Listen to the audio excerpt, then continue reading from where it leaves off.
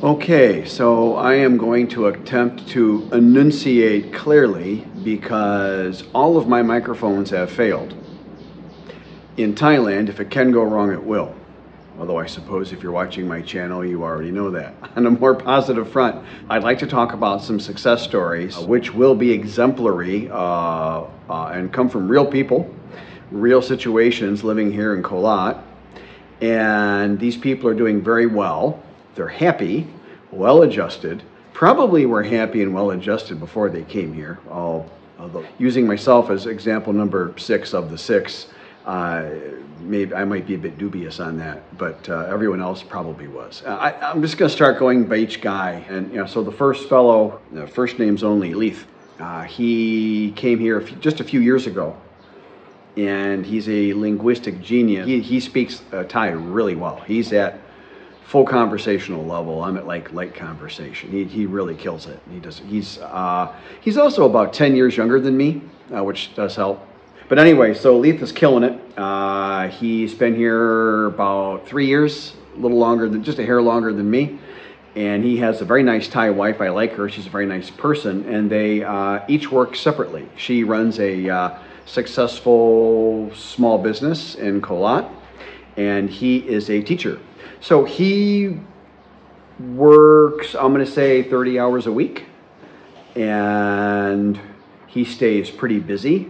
I would imagine his salary is probably pretty good. I'm not going to ask him what it is, but I know that university salaries for people that have some qualifications and speaking Thai near fluently would qualify, you can be pretty good. So he's probably got a nice salary. I bet you he's making at least $1,500 to $2,500 a month US. Plus his wife pulls in who knows whatever with their business, which is relatively successful. All these guys are people I know, and there's going to be some commonality you're going to see. But he engages with Thais mostly throughout the day. I've talked to him dozens and dozens of times, and he engages with foreigners just on a rare basis. He doesn't socialize with very many foreign residents. He virtually never, and I'm not saying bars are bad. I look forward to going to the monkey bar, and we'll talk about that in a minute. But he rarely goes to a bar or a pub. He rarely has any alcohol. He's a very light drinker. He's kind of a squeaky clean guy, and he's focused. He's focused on his life, his wife. They have a child together. He chose wisely with his wife. I mean, she's younger than he is, but not by a lot. And she's attractive, but she's not like I'm gonna call like bar girl pretty with the bikini Playboy bunny figure and the lot of, no plastic surgery. She said, I can tell you, no plastic surgery or anything like that. Just a nice person. And gee, there you have it. He's always a happy guy. Every time I bump into him somewhere, I don't see him that often because he works and I don't. But every time I do bump into him, which is from time to time around Korat, he's always chipper, has a smile on his face. I ask him, and I'm a pretty sincere guy. I mean, I'll ask him, hey, how you doing? You doing okay? I mean, I think he's being sincere with me. He's truly made himself very happy. Now, hang on. Number 2, Kyle. Kyle lives up to his name. He's a tough guy. He's the only one of my friends here I wouldn't want a full contact spar. I don't want a full contact spar anybody, but I don't like my odds with Kyle. Kyle would kill me. He's a true tough guy. He's a former military, and he looks like it. He's quite a bit younger than me. He's about Fawn's age. I think he's in his late 30s. His English is his second language, and Thai is his third. He speaks Thai about where I'm at. We've had some classes together over at Usani's school. He's a very serious man. I just see him once in a rare while. Maybe he just doesn't socialize with me, but he doesn't socialize a whole lot as far as I can tell. Nothing. This isn't like a negative thing, but he'll kind of push back with Usani in the classes, like, is this, is that? He's got like there's a firmness to talking with him, if you follow. He very much exudes that military sort of air. A nice guy, I like him. But definitely he's that kind of hard line. And so he's very focused. My point of saying all that is he's very focused. He's done well. He runs a business with his wife. They work together. His wife does most of the day-to-day. He's sort of, I'm going to call semi-retired, probably would be a fair statement. He might or might not say that, but I'll say it and I'll stand by it because he's not here to punch me. He's one of the very, very few guys I know that have come here and have obviously increased his wealth significantly. That you just don't see here too often. Maybe in a big tourist area, a guy opens up a popular pub or buy some rental condos or something. I'm sure you can do that. Well, I did see one guy, the guy I bought my orange motorcycle from. He appeared to have been increasing his wealth. But it's rare. Most guys come here and we just start spending. You know, and my goal is to just basically run my budget to zero every month, which is odd because my whole life has been about saving and building for the future. But when you're 60 and you have health problems, what future are you waiting for, right? So anyway, so that's Kyle. He seems very contented. Happy for him is just, I don't know if his happy face looks all that different from his disappointed face. I'm not sure, but that's the last Kyle joke I'll make. I like the guy. I'm just having a little fun. Third guy on the list would be Not Kevin. I jokingly call him Not Kevin, but that's actually his name, obviously. He's one of my best friends here in Thailand. He's a very, very nice guy, very successful guy. And he's retired like me. He's just kind of doing the same thing as me. He's only been here about a year or so. And he's kind of still in the looking for the right lady phase and kind of looking for the right spot to settle down phase. But he's being really smart about it. He's been dating a lot. Fun things. He just likes the dating. She doesn't think he's going to settle down, and I'm gonna probably not bet against Fawn on that one. He's doing nothing wrong, but Fawn's smirking as you can overhear me making this. He's just looking for the right lady and then looking for a spot to settle down. And he's been dating a lot in Vietnam and looking a lot in Vietnam. He may be jumping ship from Thailand over to Vietnam. He seems to prefer the Vietnamese women so far. I don't agree with him on that. To me, the Thai women are just so beautiful, and the culture does have its odd quirks and negatives. But to me, they're easy to see. I know them now, and so the devil you know, right? And I'm not, that's just a phrase. But so he's basically just in a cautious, retired mode. Again, light drinker, mild-mannered, easygoing guy. Doesn't really cause any trouble. Doesn't really attract any trouble. Just an easygoing, happy guy, and he's very happy. He's also a musician. And he plays a pretty good guitar, I guess. And he likes going and listening to live bands perform, which I've kind of picked up the habit from him. I've started to enjoy that. That's been kind of a good catch on his part that I've been able to borrow from him. So that would be Not Kevin, as we call him. Number 4. I never say a name, not even a first name, because he's politely stressed with me. He's extremely private, but he's the retired Swiss gentleman. I will tell you, he's from the financial industries in Switzerland. So I don't have to really probably tell you that he's very successfully retired. He lives on a little different level than I do, and everybody else on this list, as far as I know. And he splits his time between here, oddly, Vietnam. Now he's been doing that more, and Pattaya. He loves it. Now he does the high class Pattaya. He does the high-end restaurants, and there's very expensive, very high-end dining. Some of these restaurants have some very renowned chefs, and you get into some really high-end cuisine, a little higher end than I go, although I would probably enjoy it. But that's this fellow here. That's his scene. He was telling me there's 3 or 4, he was saying, kind of really high-end, nice neighborhoods in and around the Pattaya area. And that's when he's down there, that's where he goes, and he always stays at like a top 5-star, fancy, whatever, and all the whole. He's red carpet all the way. He can afford it. He's older too. He's in his 80s, extremely healthy, and as Fawn is frequent and likes to point out, quite handsome. She says that she can see where he had no trouble dating because he's a wealthy, handsome guy. How about, gee, that's an odd one. Women tend to like that, those wealthy, handsome guys. That's my retired Swiss banking friend. He and I, when we get together about every 2 months is our thing. Kind of one of those guys you're sort of proud to call your friend. He's a pretty badass kind of guy. And we'll just have one beer. He likes German food, and I like the smoked sausage, bratwurst. That's all great with me. So we'll go to a German restaurant of his choosing. He's older. I let him choose, right, polite. And then we'll typically have one nice tall beer each and just have a great conversation all night. His wife, same as the other fellow. I'll go to Kyle's wife in a sec. But his wife, not the typical bar girl type, just more a very nice lady. Quite a bit younger than him. But again, not like doesn't look like a bar girl or bikini Playboy bunny type or anything like. Just a nice looking, pleasant lady. The tough guy Kyle, although he is a handsome guy and a pretty badass guy, his wife's very young and pretty, but he's young. So I think she's 10 years younger than him. It isn't much. All these guys have chosen a wife wisely. They're all low or no drinkers, and they all live a quiet life. So that's some of that's probably biased. These are people that are similar to me, obviously, so that's why we're friends. But also, those are easy pickings, easy choices to make if you want to have less problems here. So you can pick up a theme or not. It matters not to me what you decide you like or not. And then I've got a new friend, Jay. Very cool guy. One of those people that just makes you happy to be around. He's just sort of a real optimistic, glass half full. Geez, that glass is practically overflowing. It's half full. You know, he's just one of those kind of fun people to hang around. I always ends up lifting. Every time I see the guy, I'm like, lifts my mood. So odd. I make plans to go see him again. This, again, the wife's same thing. Doesn't look like a Playboy bunny or a pinup or something. Just a nice looking, pleasant lady that's, I don't know, probably 20 years younger than him. She and Fawn get along particularly well, which also makes it really easy. He has a very nice house. He didn't build a big ego house. He custom built a house, nice house. Fawn and I love it. It's gorgeous. And it's literally the exact same size of the smaller house that we have planned.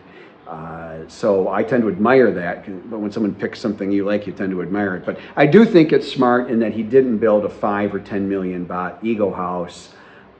I haven't really seen that work out for anybody. I've seen one or two, so of the short sampling that I know, one of two things has happened every single time a guy's built a big ego house. They've either gone broke doing it, or that big money house attracted not necessarily the gidiest, nicest lady for a wife. And I mean, the one guy, geez, we went to his 10 million baht mansion, and his wife was all over me. I mean, literally, physically all over me. It was embarrassing. And, you know, I don't know what to say about that. It was a really weird situation. 100% she's got a boyfriend or a real husband or whatever when he's not around. And he travels a lot for his work. So that guy's got my total pity and sympathy. We're not pals. We just met a couple of times, and that was it. Not a lot in common. He's more of a bigger drinker, and which is fine, but it just, you end up with not as much in common. I did feel really bad for him. That was an unpleasant experience. And number 6, me. You guys all know my story. I mean, all these guys share with me that focus. They've got goals. I mean, Kyle, the tough guy, he's got his focus on. He trains Muay Thai a lot. He lifts weights a lot.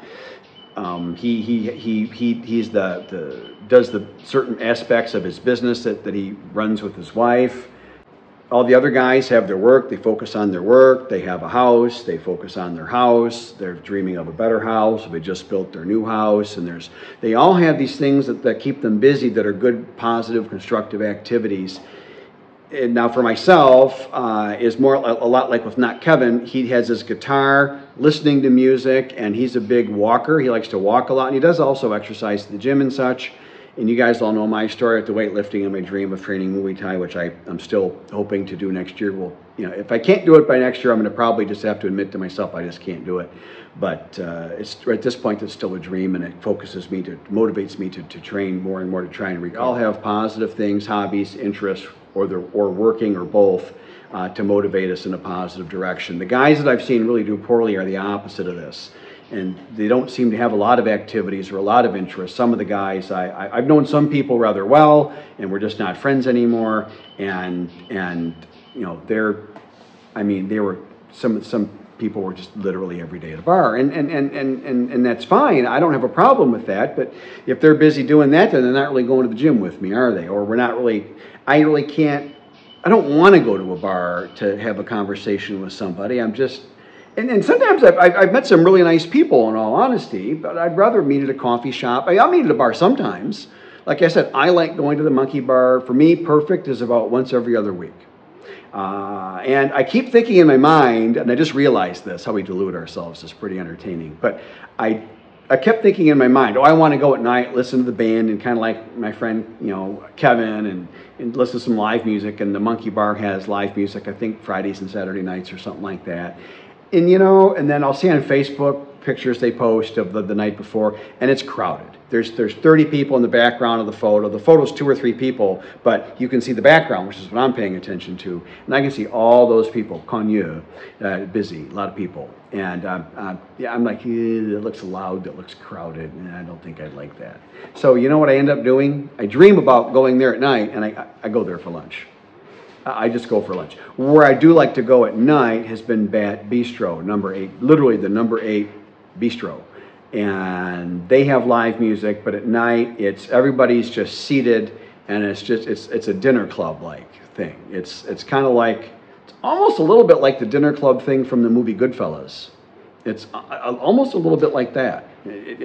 Kind of a fair bit. It's nice. It's classy. The Monkey Bar has shockingly good food. Every time I'm there, it's like, I can't believe how tasty, and I'm picky. I'm a picky eater, and I can't believe how good their pulled pork sandwich is about as good as I've had almost anywhere. It's within 10% of the very best I've had in America, and as an American, I love my American barbecue pork and beef, and the dang Monkey Bar is really close, I'm telling you. And they have a very good hamburger, very good pizza. We went to a friend, his wife, another guy, his wife, successful Thai man with a wife who's 27 years younger than him. Gee, it's just like us. Isn't that funny? Consistent theme throughout all my videos. We all went to a place called Jungle in Korat. We were all pretty disappointed in the food. People were saying online on Facebook, oh, it's a great place, great. Compared to Daya's, compared to the Monkey Bar, food was 2 levels down at least. Not bad. I'm not saying it's bad food, but if you're a foodie like me, if you don't eat a whole lot like I do, so when I do eat, I would like something nice, and particularly twice a week, I like something nice. It doesn't quite do it for me.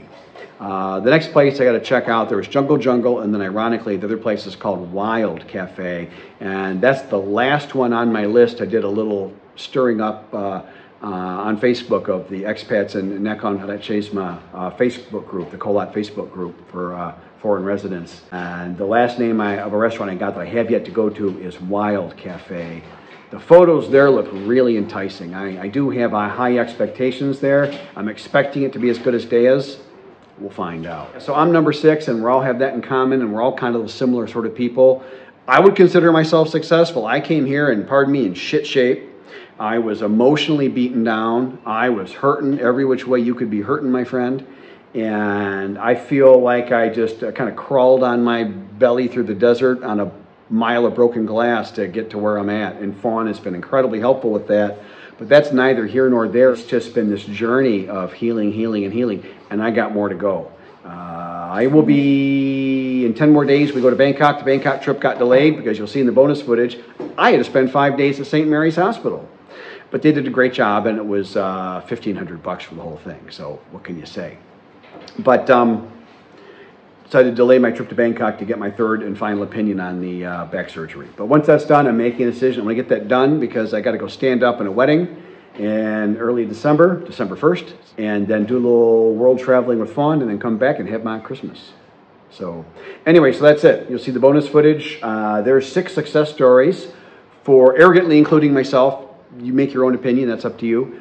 But we all stay out of trouble, happy, and I see all 6 of us advancing our lives forward, going into the future, feeling, looking, doing better, money better, everything better in the future. That's certainly the case for me, I can tell you.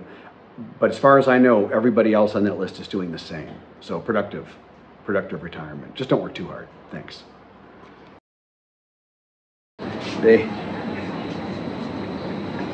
Day 3 this week, and I have at least one more day in the hospital. Lovely shirt. And where I live, it's hot and dry.